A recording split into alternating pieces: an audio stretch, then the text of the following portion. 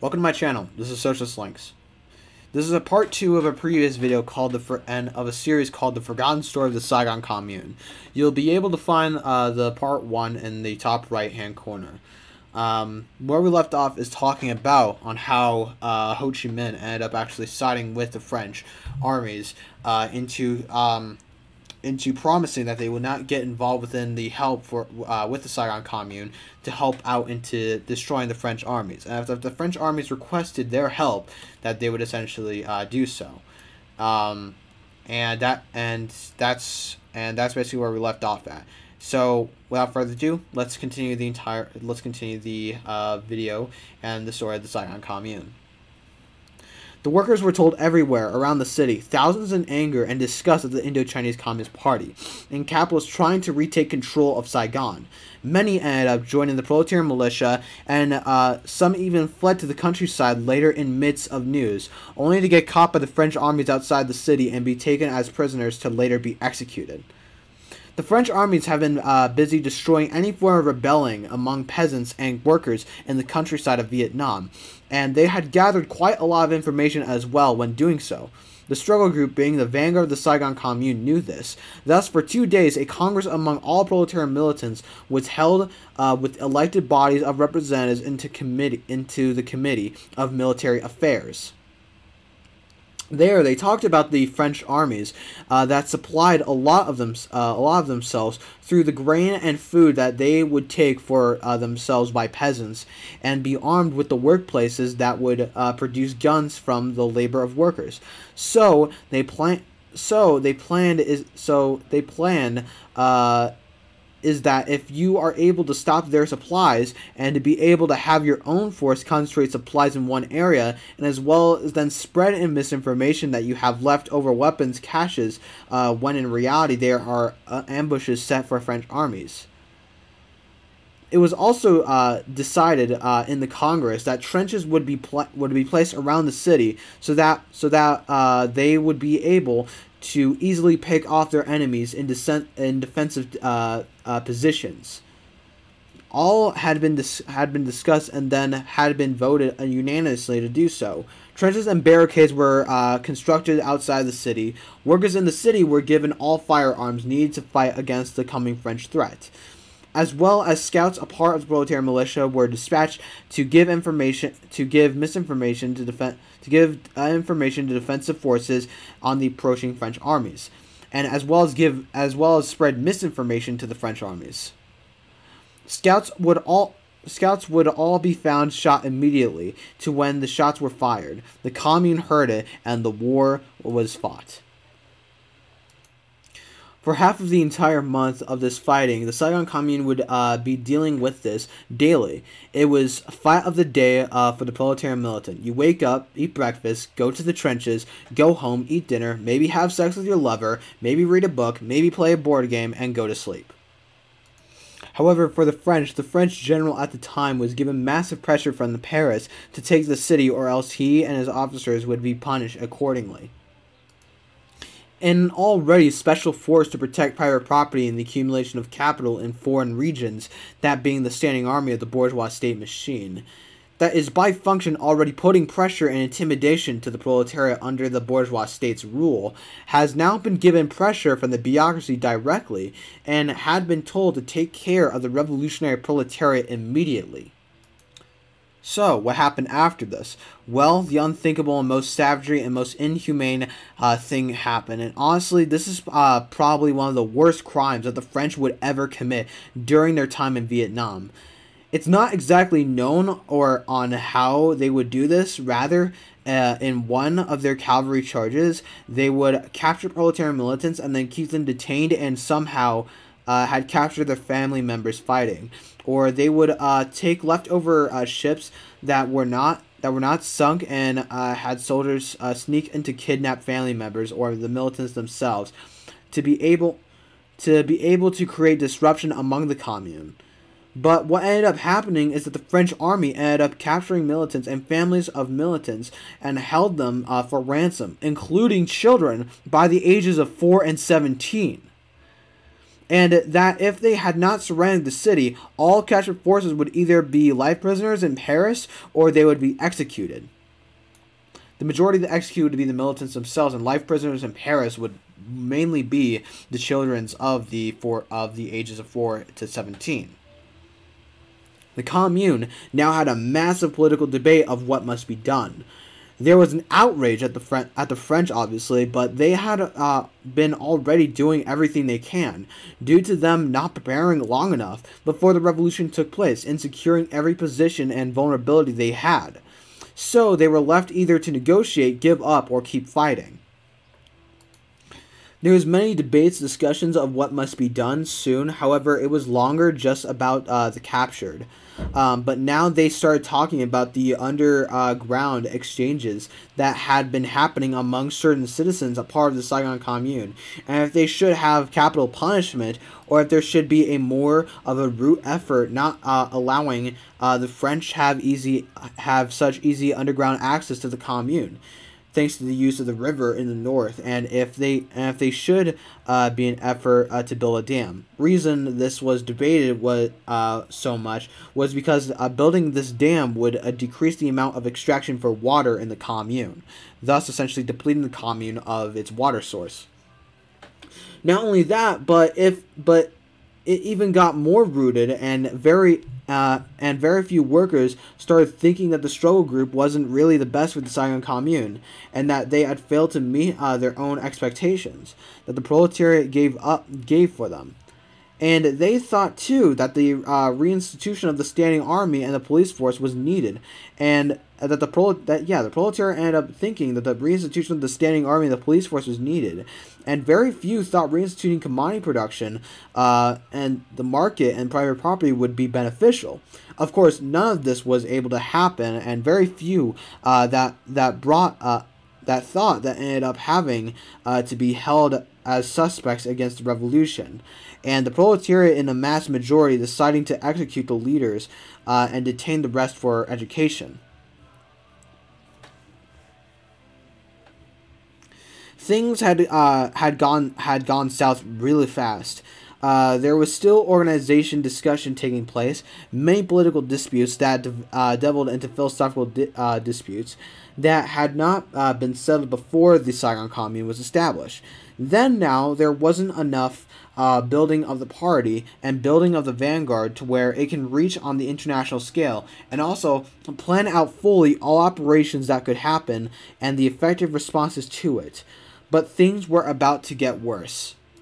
Even after the proletariat had ended up actually even betraying its own interests by wanting to reinstitute the standing army and reinstituting private property, but ended up not doing so due to the fact that even the proletariat in its mass majority ended up actually executing other proletarians that had counter-revolutionary ideas and counter-revolutionary positions. Things were only about to get worse. During this fighting from the French bourgeois imperialists against the Saigon Commune, the Viet Minh, when they saw a lot of the struggles the French standing army was having against the proletarian militia, they started to become a bit paranoid that if the Saigon Commune had been able to defeat the French standing army, the Commune would have expanded its revolution and grew its revolution to be permanent, to where the worker state would be in all of Vietnam, and the Fourth International be able to base itself off that of where it's able to have more revolutions from the proletariat after being educated, after their class and political consciousness expanded as a class on the international scale, where they fear that the Fourth International will act as a vanguard party.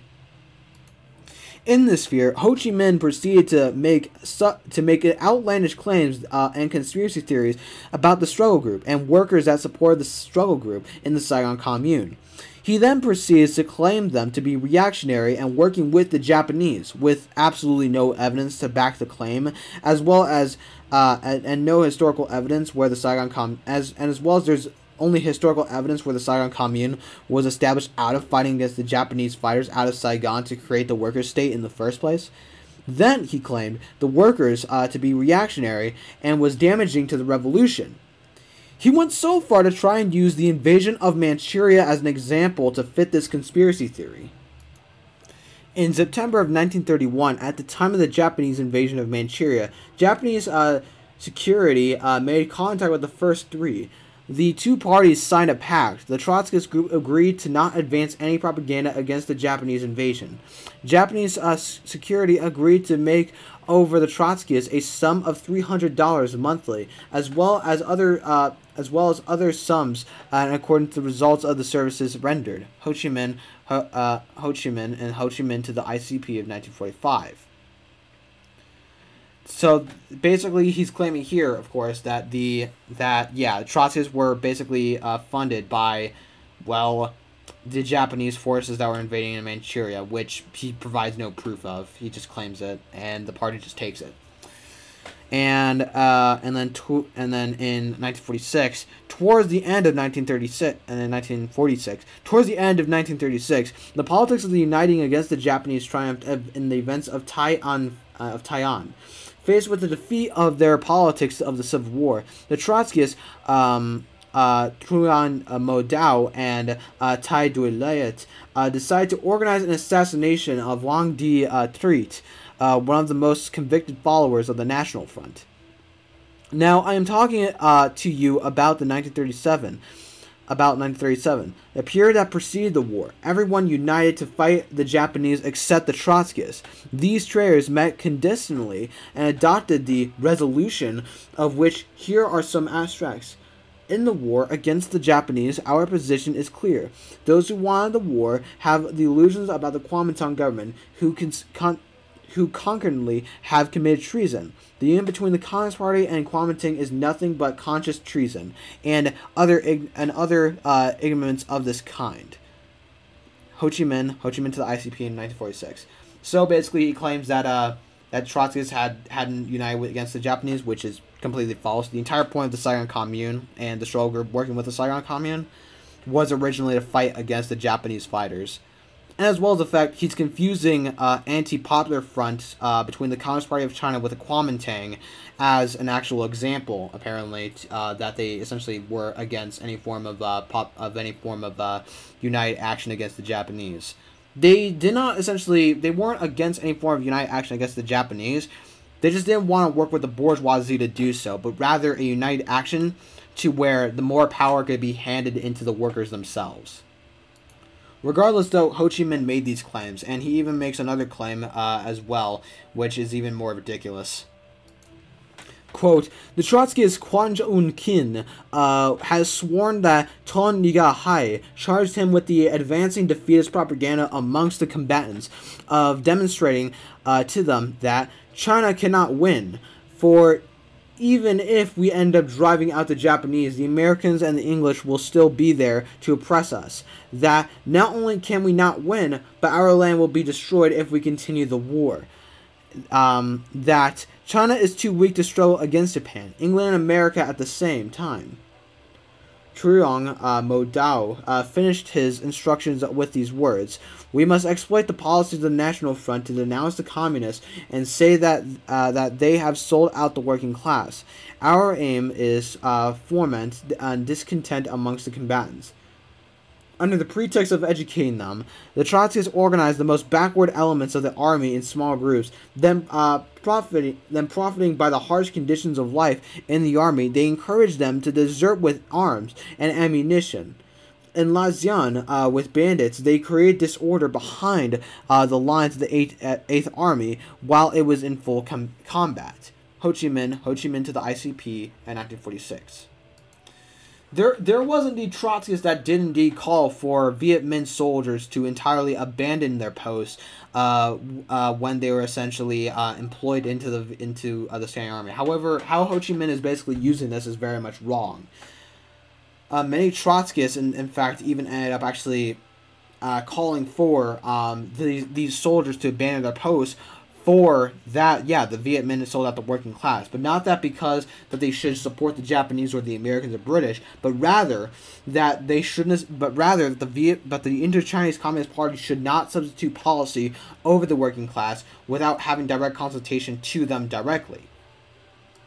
Regardless, Ho Chi Minh spun this in his way, and many Indochinese Communist Party, bureaucrats that were loyal to him, ended up believing this.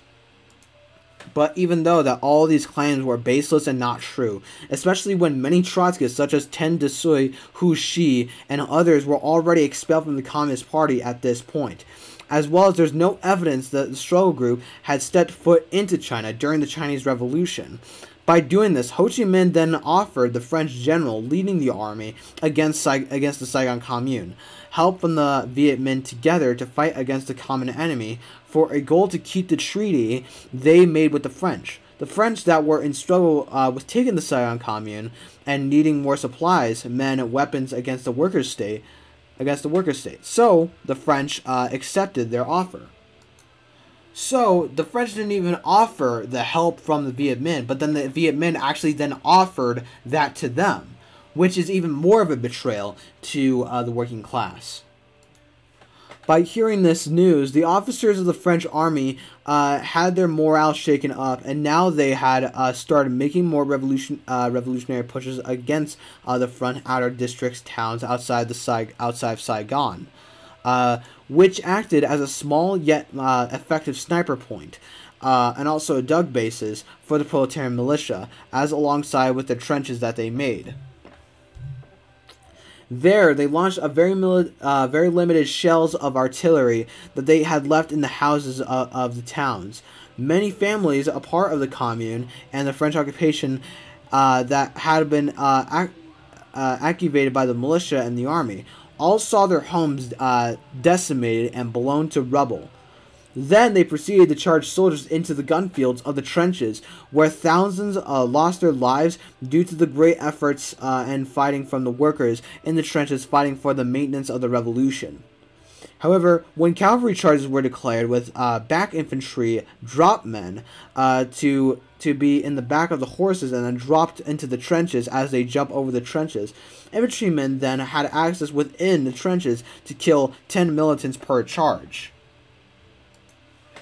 The French repeated this until one trench after another trench was taken by the French standing army, as they made more drop men tactics. However, more Mosins were distributed to the proletarian militants, and more M1 Garons as well, rather than more automatic weapons such as the SVTs and the Kuruska 38s that were originally used by the proletarian militia. Thus, the Commune was able to adapt the tactics of the French from their own understanding of past weapon manufacturing in the city.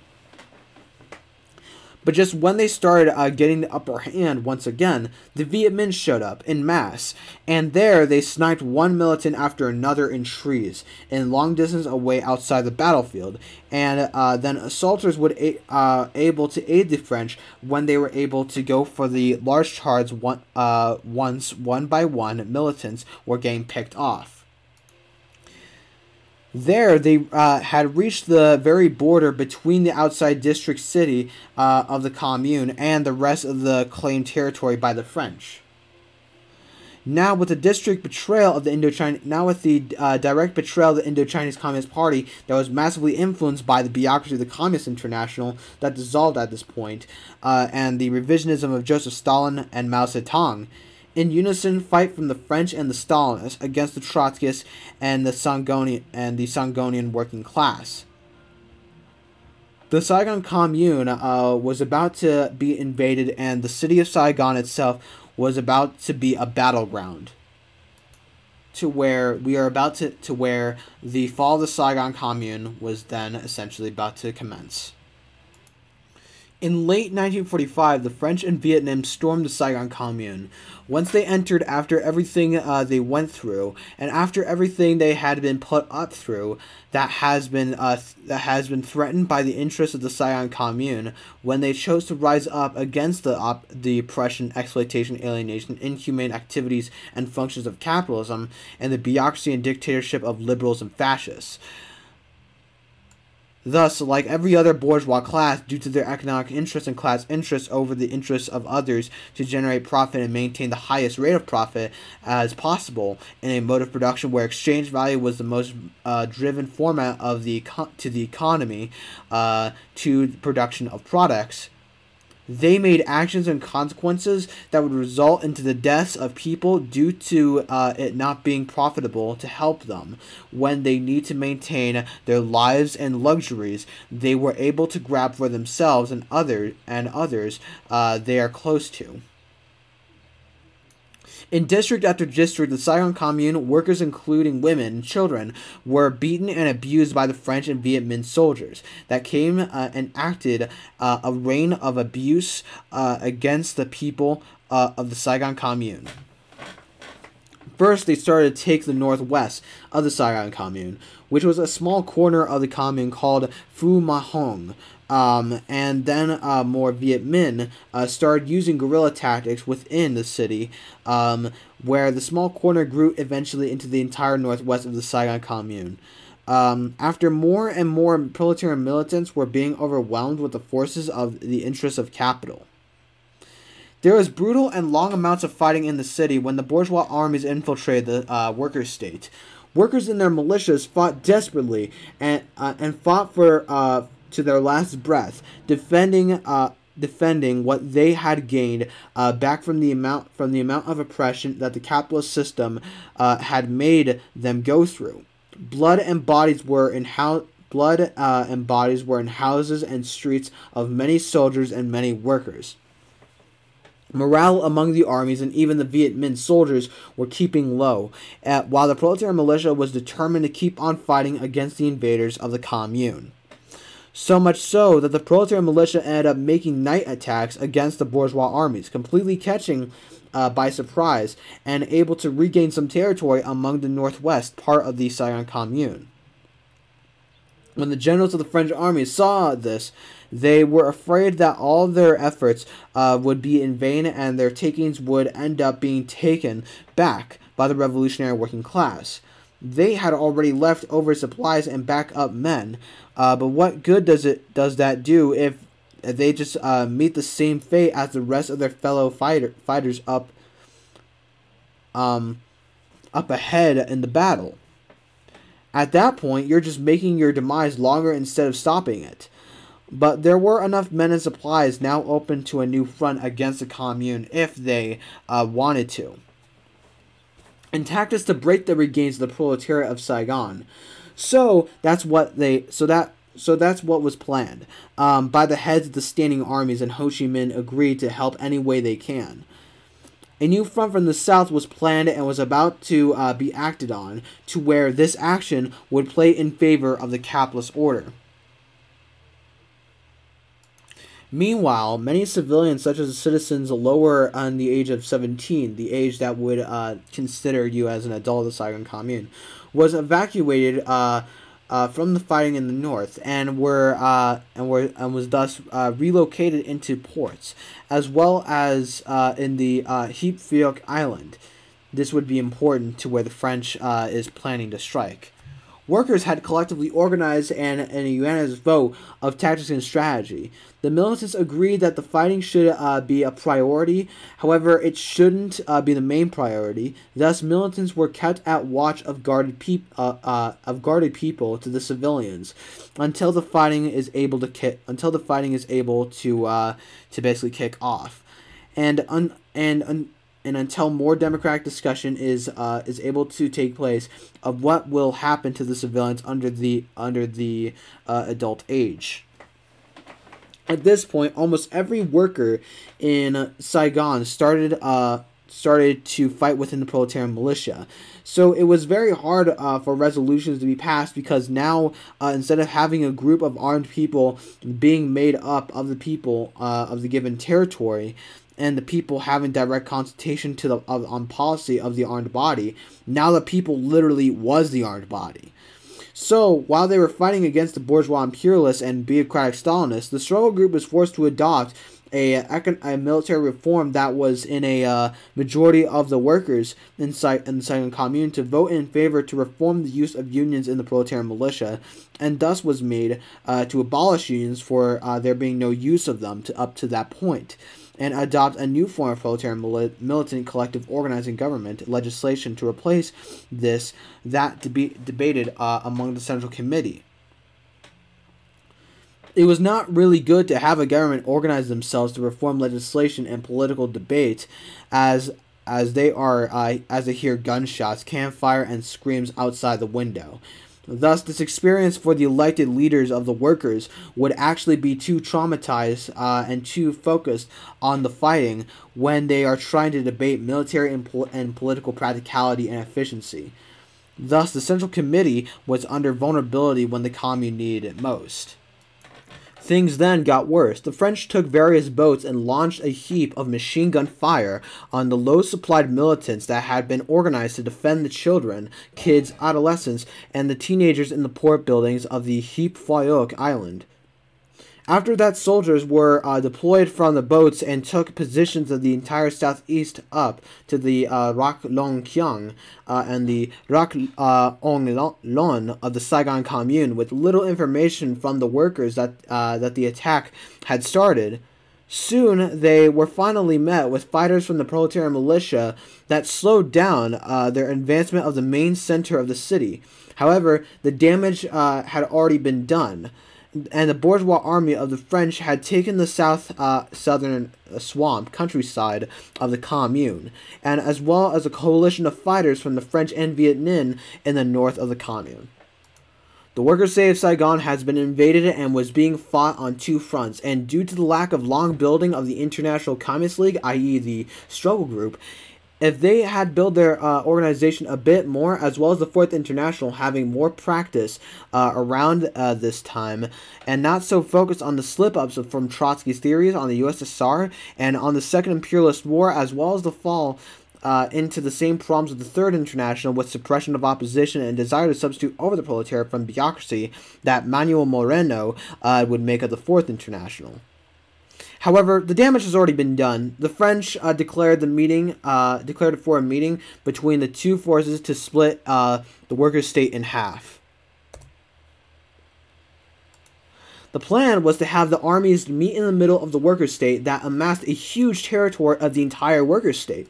The plan was a major stretch for one. They had struggled to get to the territory they had just then.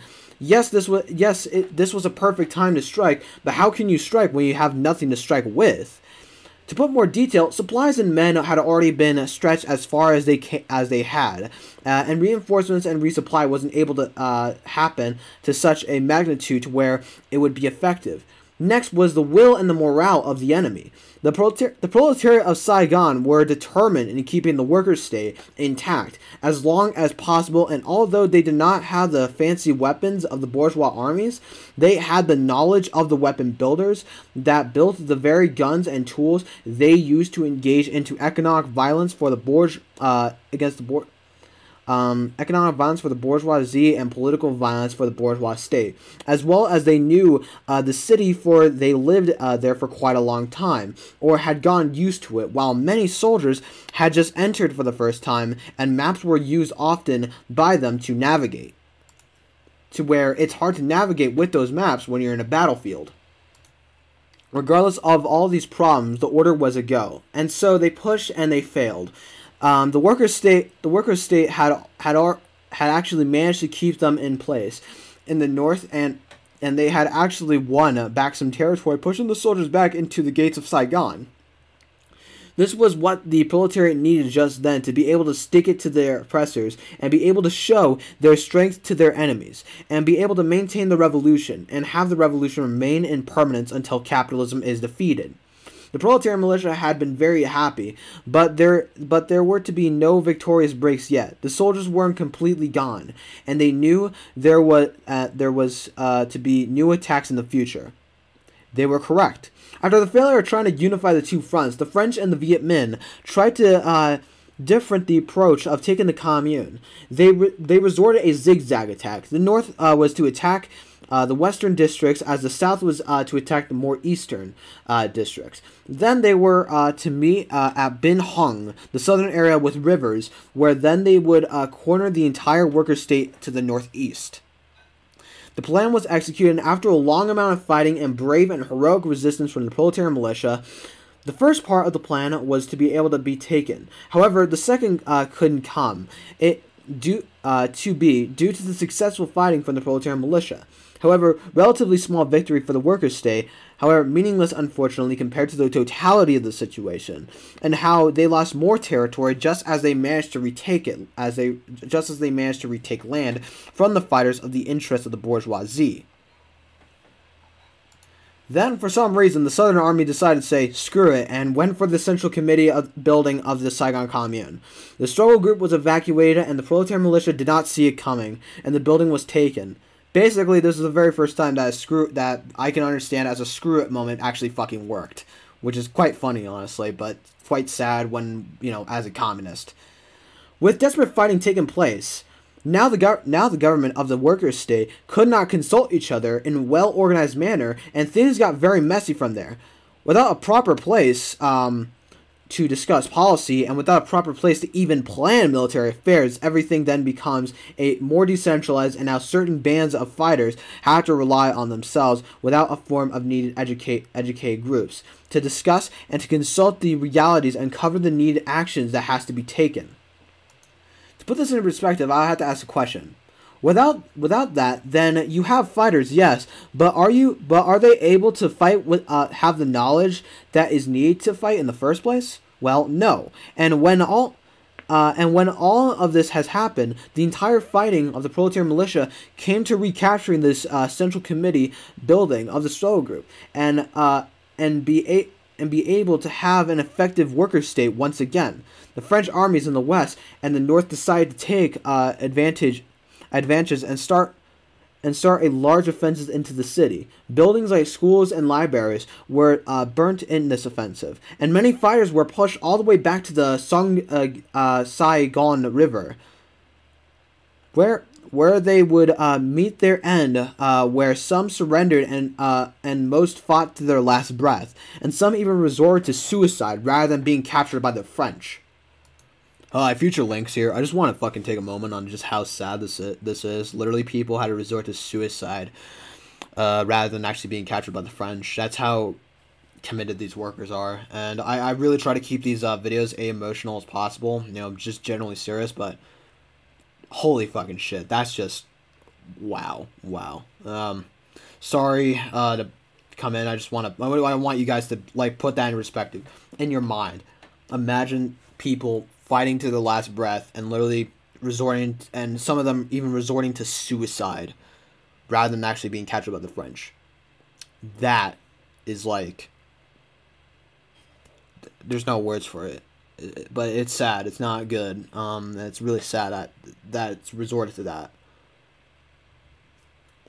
Sorry, I just wanted to, let's get back to the video. I just want you to guys put that in perspective. That is massive, heroic, but also very sad stories and very sad endings. The very last of the militants were surrounded by the bourgeois army and the opportunist substitutionists in the city, where they were forced to surrender. The workers' state of Saigon, as in the Saigon Commune, fell, and the victory was held by the French and the Viet Minh. Soon after, more blood was about to be spilt, to try and stop the very idea of revolution coming to the minds of the proletariat ever again. But as we all know, you can kill as many communists as you want, but no one will ever kill communism as an idea. There will always be a struggle that would achieve class consciousness somewhere to try and spread more quickly. So, let's talk about the joint massacre.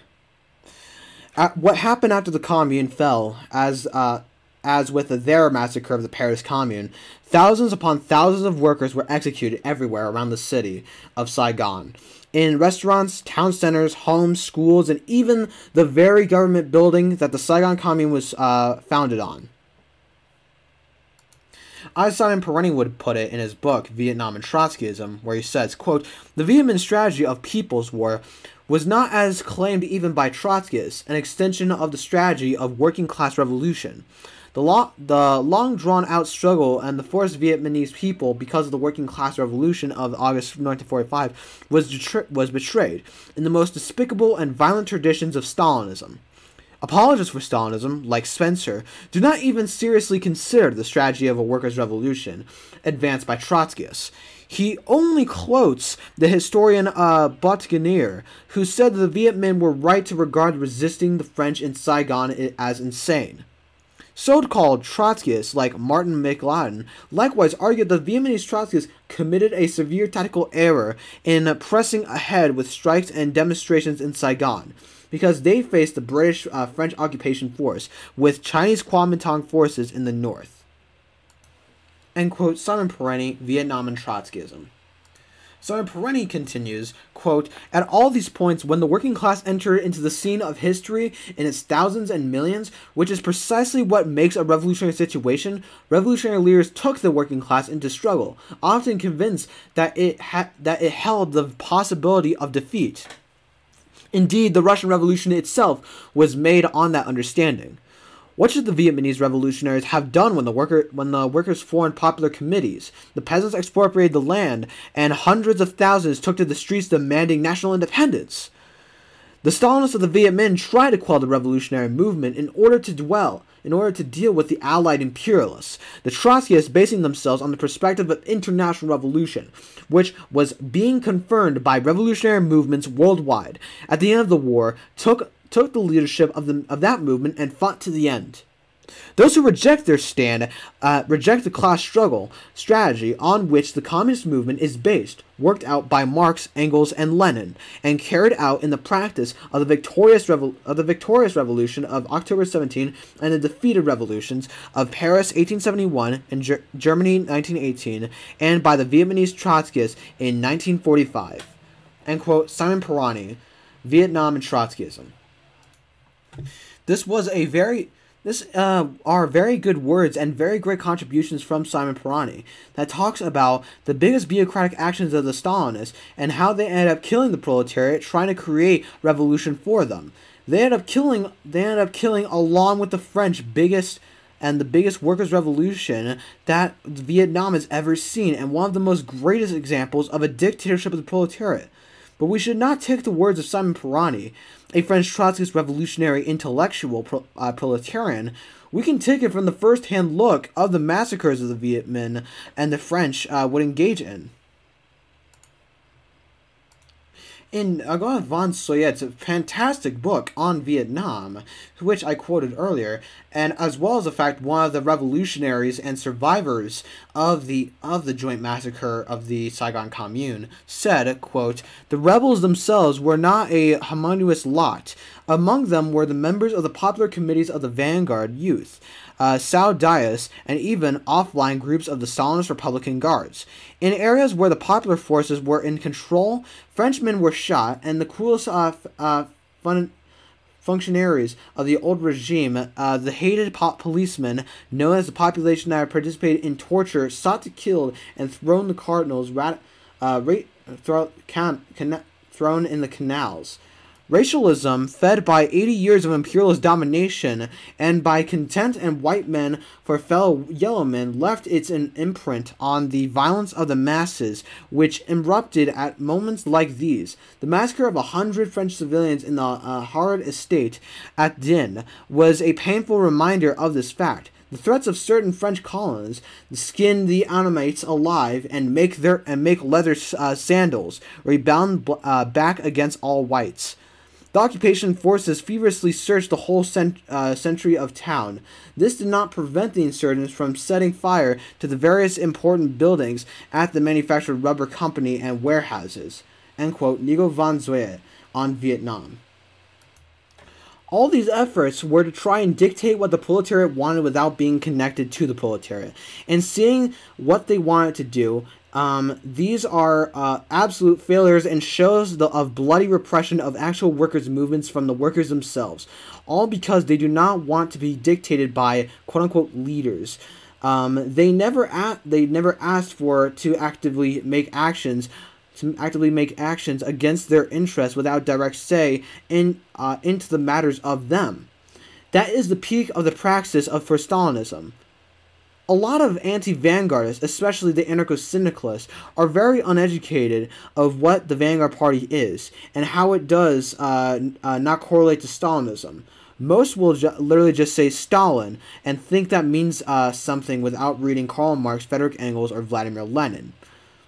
What they actually mean by the concept, is different from Joseph Stalin's. The vanguard party is the party of the proletariat. They are controlled by the proletariat entirely through the means of centralization to keep that control of the proletariat going. Thus, the workers still lead the revolution, even through the means of the vanguard. The class and political conscious proletarians will be no better than other proletarians in this instance, and act as a commission when the workers are organized, as well as the fact that Stalin's bureaucracy is a degradation of the vanguard, and what it's supposed to mean, and what we mean as of proletarian leadership. As one of the greatest Marxists, at least I would say, has said, and the very most influential Marxist, possibly into my theories and into my understanding of Marxism, and one of the greatest Marxists in our modern times, Tony Cliff, would say, quote, Stalinism is like a hurricane, smashed down on the massive heritage of Marxism and left a desert behind it. It was Trotsky and his followers who largely kept the tradition alive. To this small band of revolutionaries, we owe the fact that we discussed many issues of the day, and we can still refer back to the experience, theoretical and practical, of generations past. End quote, Tony Cliff, Carla Zetkin, and the German Socialist Movement. The battle is hard. It's always been hard since day one. It is hard, and it's a struggle to get the working class organized and conscious of their conditions, and for them to act on their interests of having a revolution against the bourgeoisie and capitalism based on their own power. Because of the fact of opposition that tries to stop us, propaganda by the bourgeoisie, and the state crushing the movements and suppression of activism, and so much more. But we still stick to this road, and we have to be patient and calm with everything, or else we won't get to our revolutionary goals. Like Ta Thu Thao, who would also face a fall in the massacre in the Saigon Commune. Speaking of Ta Thu Thao, I want to talk about the death of Ta Thu Thao, the leader of the struggle group, and how it happened. For his death was very symbolic, as well is very sad to show how far the International Communist League has fallen. And his death as well shows also the very betrayal and bureaucratic repression that words can never say. During the joint massacre, Thao was still in Saigon as the Viet Minh were looking for him. He was the main guy that Ho Chi Minh personally ordered for execution. So, with two other obscure members of the struggle group, he kept into hiding for each day that the massacres would take place, to try and get to the other side of either the Chai Thu Thiem Bridge or the Haim Thu Thiem Bridge, which would get him out of the area where the massacres of the proletariat were taking place. From he can regroup with what remains of the struggle group and escapees of the workers of the Saigon Commune, and plan on organizing another time. It was a needed action that had to be taken and could be taken at the time, for he, out of few workers, a part of the workers' state and members of the struggle group, was still alive. They moved out in February of 1946 and begun to make it to the bridge itself. It seemed as if they were about to have a great escape, but then gunshots were fired at them from behind, and soon there was a gunfight between Thai Thu Thao, two of his comrades, against what is said to be 4 Viet Minh trying to kill them. They were in cover at the Haim Thu Thiem Bridge, and they had killed 2 out of the 4 Viet Minh. However, reinforcements in tens came up from the bridge, and then came up into the bridge, and then 8 more started coming out on the other side. In other words, they had been surrounded, and only way out was either jump, resulting in certain death, or fight until every fighter dies. Has a very low chance, but is possible, or to surrender, to end up dying later, for you were the most wanted man in Vietnam at that point. Thus, the fighting continued as later in the fighting as Thai Thu Thao stood up trying to reload his gun, and there he was shot by a Viet Minh fighter. It wasn't sure what happened next, but what ended up happening is that Tai Thu Thao ended up getting pushed back to the rail of the bridge after being shot 2 more times, and from there he ended up falling off the bridge into the river, and most likely bled to death from the shots in the river. His body was found right outside of the Din Than Bin Triao church.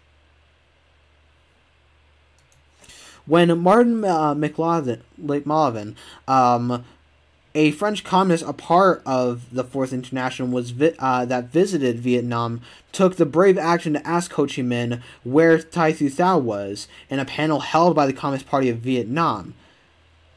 Ho Chi Minh responded, "Tai Thu Thao was a great revolutionary and was very principled in his ideas.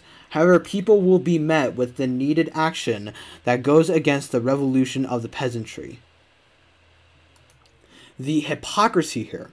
This is the same man that sided with the French to kill the revolutionary state of the proletariat and peasantry in Vietnam. The hypocrisy here is beyond just over the roof. It is to the sky. It is to space at this point. There were more members of the struggle group and anti-Minh communists that actually emerged after the Saigon Commune. After the deaths of Tai Thu Thao and many Saigon proletarians and members of the International Communist League, few remained, and they were crippled, and many of their influential leaders, such as Ngo Vuan and Tai Thu Thao and others, were gone, and had died during the period of the Saigon Commune or met to see the end of it with execution and life imprisonment. As well as the Viet Minh knew that there were small channels of the struggle group all over Vietnam that had potential of centralizing and having the struggle group pose once again a threat to capitalism and Vietnam and all over Indochina. What ended up happening is that Ho Chi Minh then ordered for any suspected anti-Minh leftists to be rounded up and either held on trial or, if needed, quote-unquote, shot to death right then and there. This did not then just was an attack against the Trotskyists, but an attack against the anarchists and libertarian socialists that were very obscure in the movement and actually really lacked little effective organizing proletarians and peasants compared to the struggle group as the Trotskyists.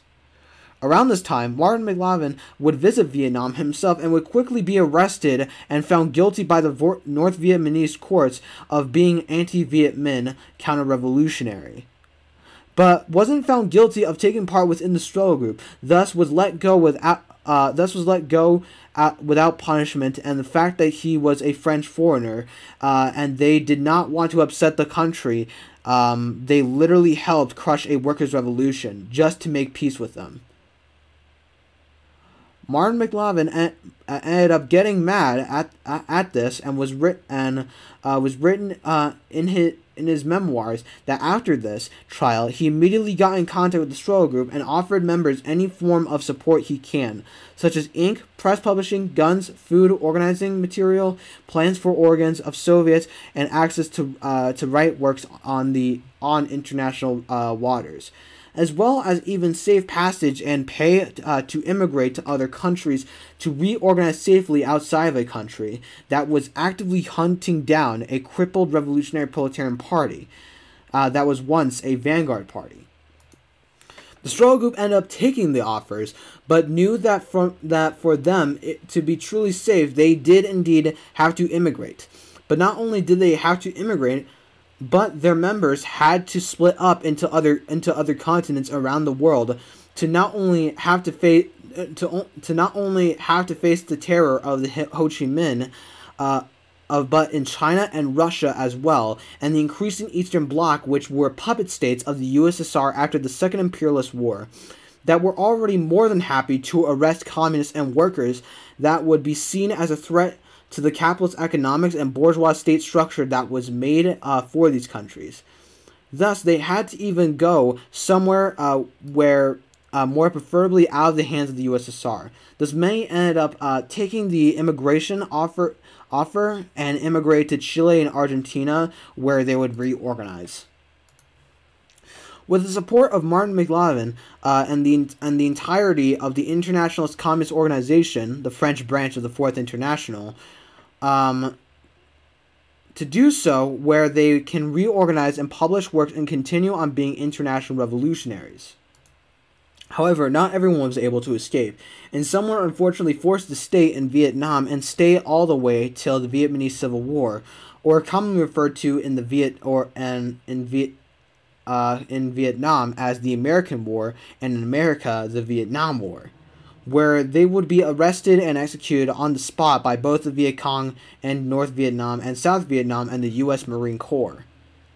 As well as many others were literally forced to escape and flee to the country when some struggle group member ended up being ruled as exiled.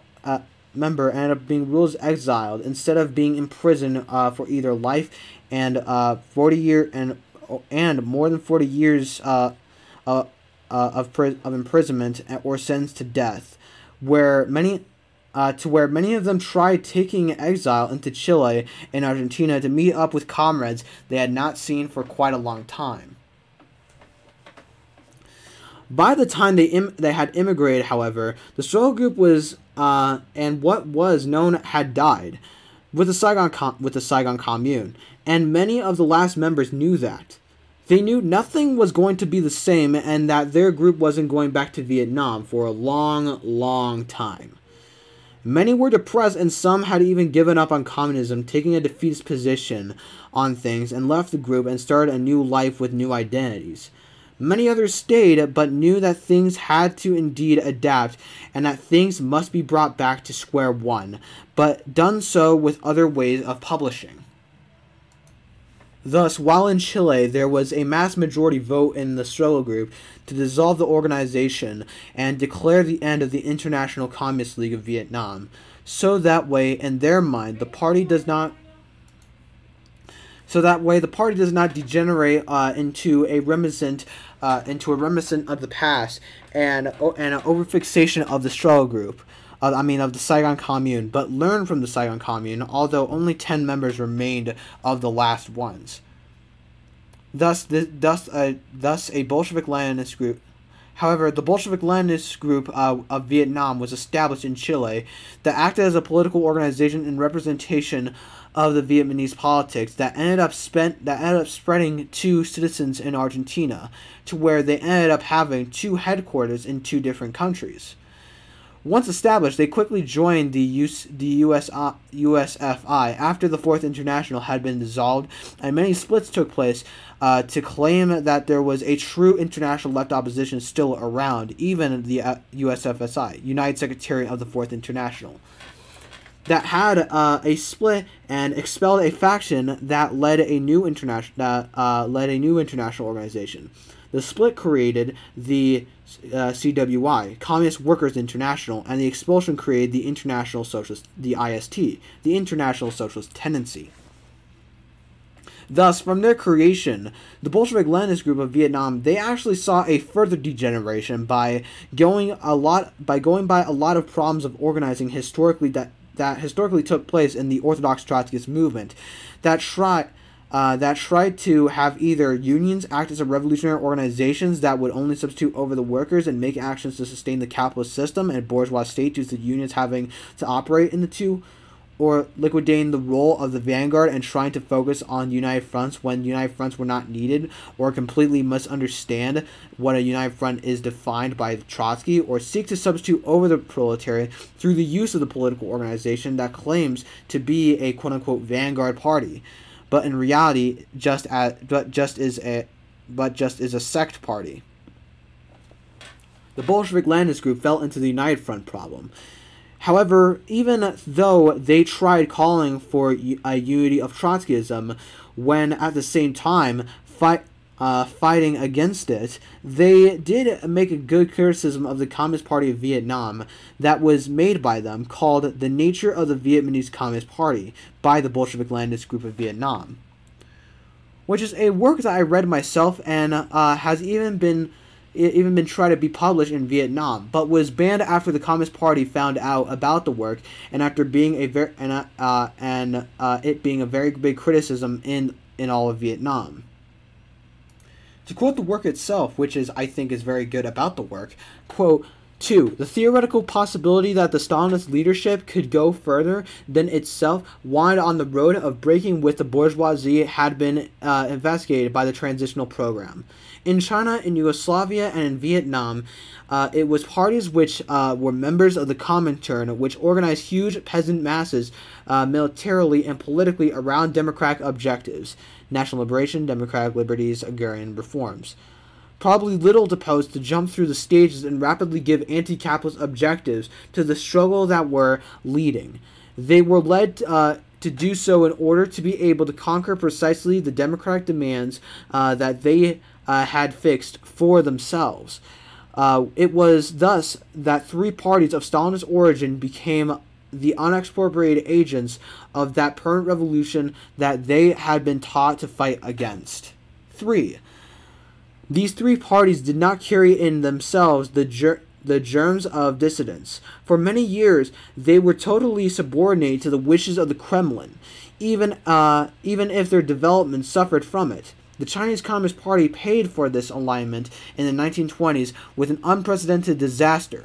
Tito reorganized the Yugoslav Communist Party as from 1937 with the complete agreement of Stalin and the Comintern. As for the Vietnamese Communist Party, it is an hilarious to present it as being relatively independent from Moscow since 1930.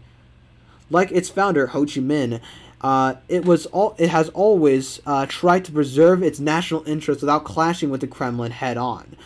The episode of the United Front with the Trotskyists in 1933 took place in the full agreement of the Third International and with the assistance of the French Communist Party. Its breakup took place in the point when the Kremlin had enough of it, even if the Trotskyists took the initiative for it.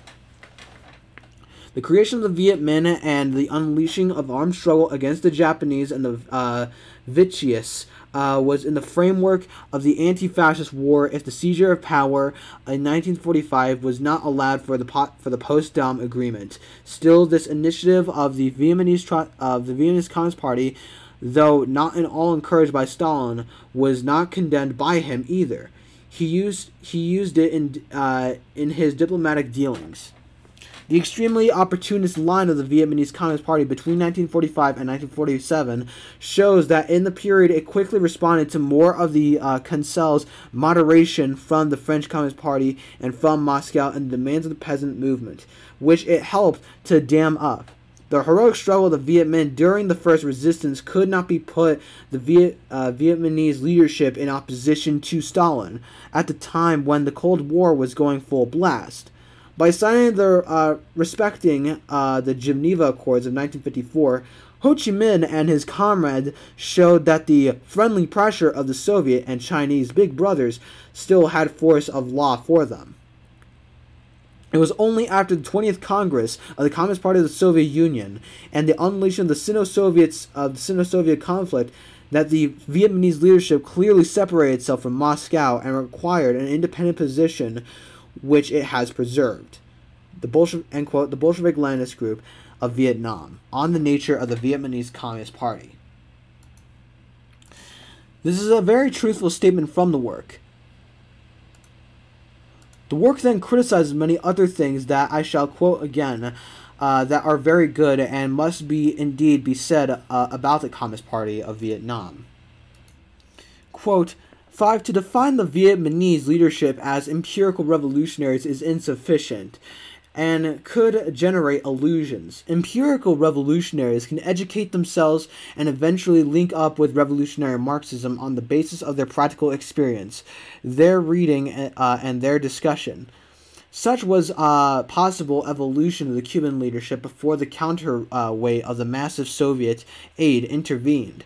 Nothing like that investigated of the Lao Dong Vietnamese Communist Party, for that matter of comrades of Tito or of Mao. End quote, Bolshevik-Leninist group of Vietnam on the nature of the Vietnamese Communist Party. As we can definitely confirm from the statement looking at their actions and their positions on the Saigon Commune, the first effort of the proletariat in Vietnam actually making their own revolution based on their own power and actual connections with revolutionary theory that is realized by other workers they chose. A worker state itself is the revolution, yet they crushed it, helping the French. Anyways, to end with another criticism, is very clear based on their actions historically and how the policies and resolutions came to be. I'd like to quote this once again. Quote, 6. The Vietnamese Communist Party can be characterized today as a bureaucratized workers' party. Its ideology and its organization come directly from Stalinism.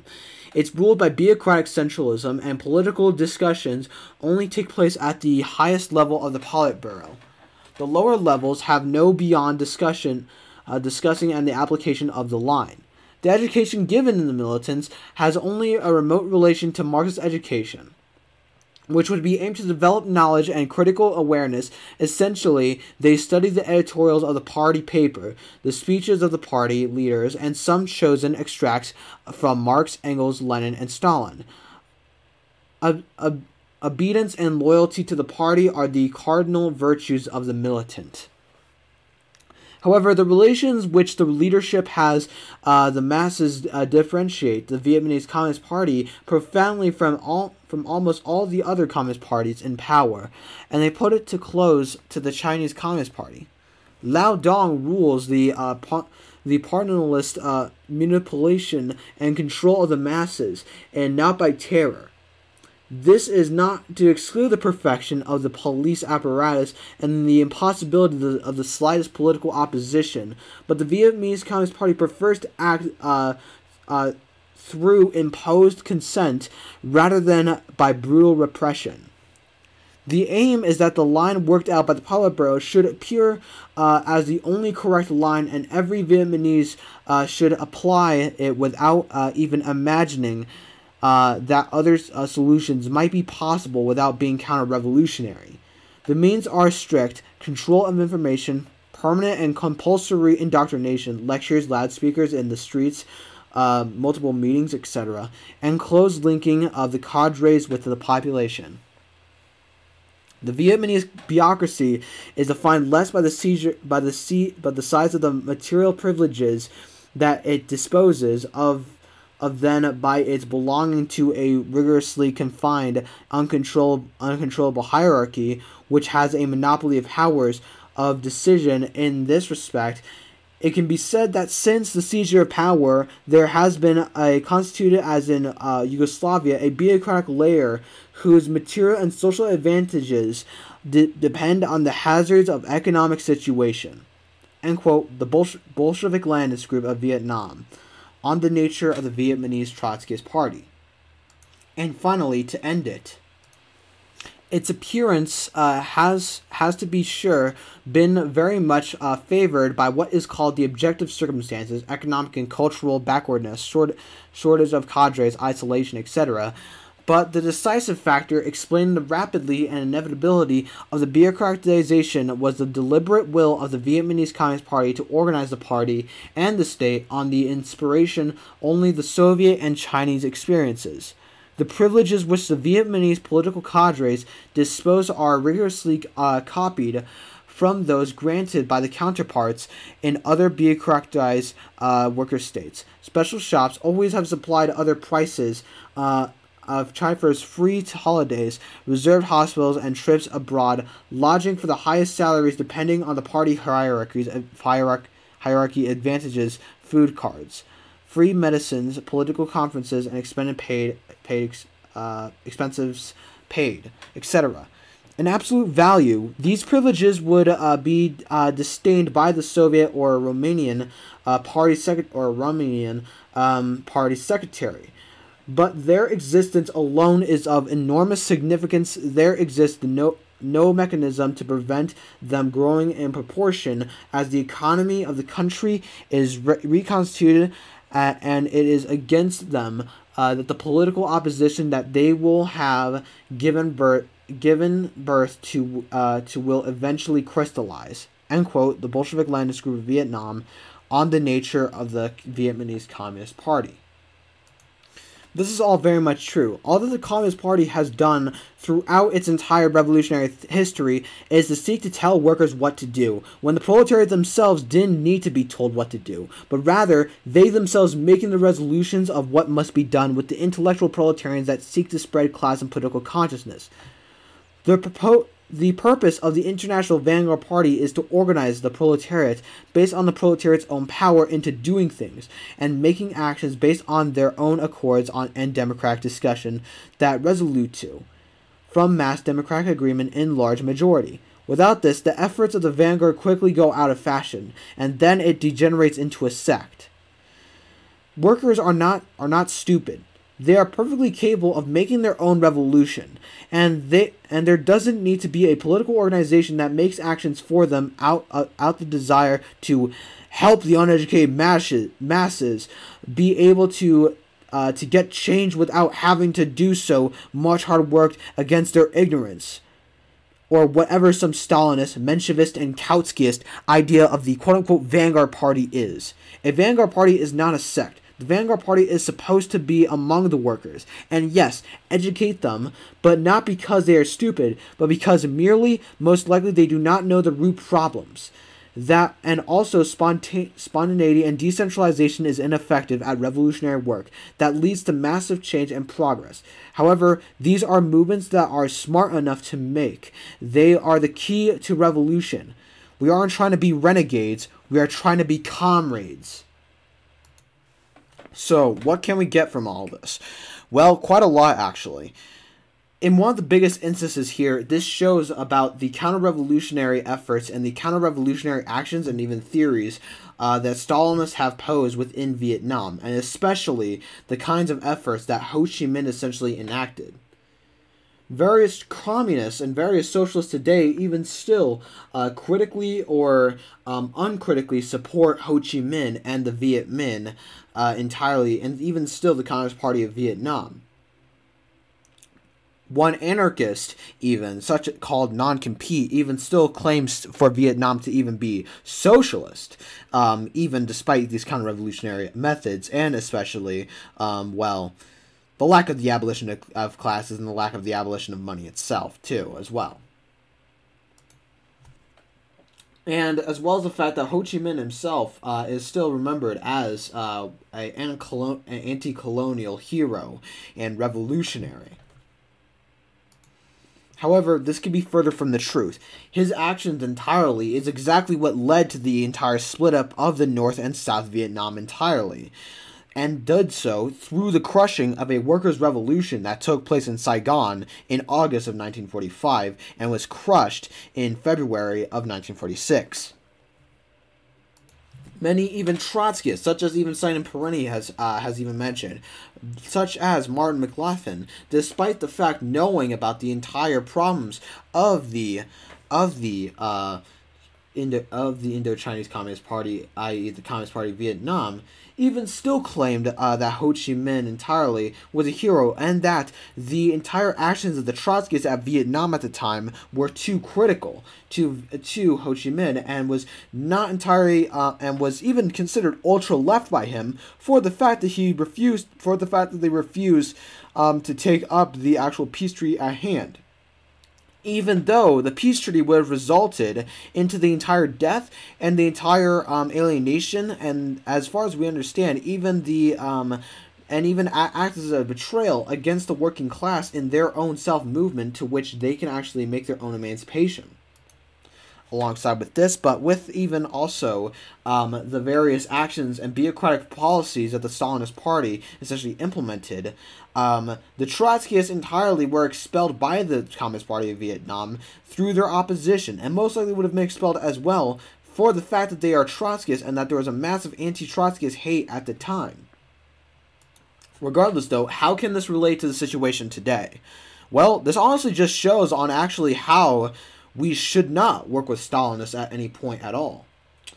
Possibly, that's the thing about Stalinists. They, so far in the historical movement and everything that they have done, including in Vietnam itself, where it's considered to possibly be considered as the most successful efforts of Stalinism, has done so through the betrayal of the working class and the entire substitution of the working class as a desire to make revolution for workers themselves, that in consequence, results actually into the actions that are against the interests of the workers and actually even resulted into deaths of revolutions, such as what Stalin did as a gravedigger of the Russian Revolution, and Ho Chi Minh being the very butcher of the Saigon Commune. This is something you have to understand. We cannot work with Stalinists, or we cannot adopt Stalinist theory when it comes to our entire understanding of Marxist theory at all. The very example of the Saigon Commune is an example of that. Many left communists and many Trotskyists would always point to the Soviet Union, how Stalin himself essentially enacted actions. But then again, Stalin himself is not necessarily the Stalinist movement. The Stalinist movement, however, is the entire historical actions that many Stalinists have taken throughout revolution. And in that period, one of those was the Saigon Commune, and possibly one of the best examples of Stalinist bureaucracy taking in order to empower its own party, empower its own tendency, rather than actually working within the working class itself and being alienated to the proletariat. This is a problem of the sects that entirely Stalin has made, and that Stalinists essentially make as well, in their deviation of Lenin's vanguard party, but rather an adoption of a Kautskyist interpretation of a vanguard party. We must not be Kautskyists like Stalin, we must be Leninists like Trotsky.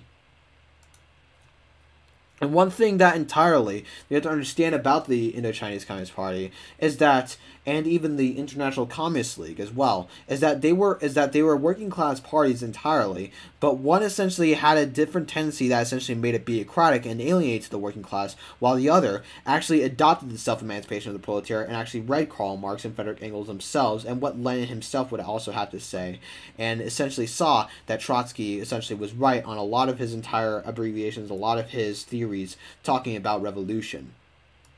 But even then, the International Communist League wasn't perfect. I would actually critique of the International Communist League for not actually breaking with the Vietnamese Communist Party earlier.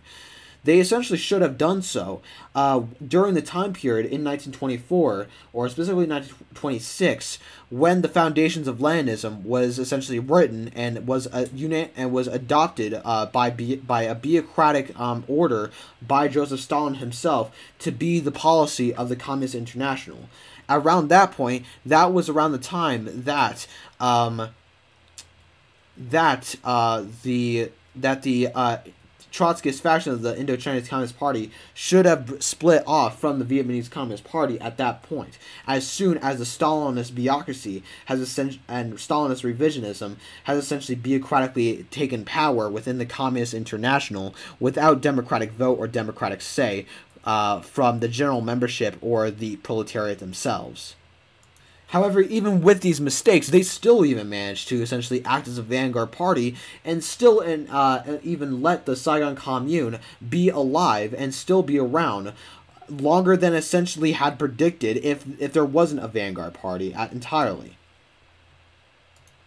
We have to be able to analyze the Saigon Commune and take what it did and show on its basic core principles and its basic actions that it did is a true example of a workers' state. Not merely just the state seizing political power and the state essentially seizing the means of production on behalf of the workers by the claims that it's supposed to represent the workers entirely. No. The state entirely has to be the working class. The state itself will have to be the workers, as in the workers themselves in their direct authority of councils will have to make up the organs of governance within the worker state itself, and cannot be substituted by the state, by a state authority, and by a bureaucracy that is not elected by the proletariat. Rather, all politicians and all leaders essentially being elected by workers and being able to be recalled by those workers entirely. And being able to make action and make decision based on the goals of the workers themselves, and allowing workers to elect policy themselves, as well as affect direct leadership and direct authority to that with recallable elections through mass majority vote if they do so desire. And that is exactly what happened in the Saigon Commune. We had to take that example, like what happened in the Saigon Commune, very much like the entire principles of what it would lead up to, from the Paris Commune to then in Russia, to then in the Russian Socialist Federative Soviet Republic, to then the German Revolution, to then the Bavarian Soviet Republic, to then the Hungarian Soviet Republic, the Finnish Socialist Workers' Republic, and so on and so forth, and many of the revolutions that took place in 1917 through to 1923. and as well as the fact that of this revolution that took place in 1945. And even another revolution that would take place, and in fact multitude of revolutions that took place in America, Mexico, and France in 1968.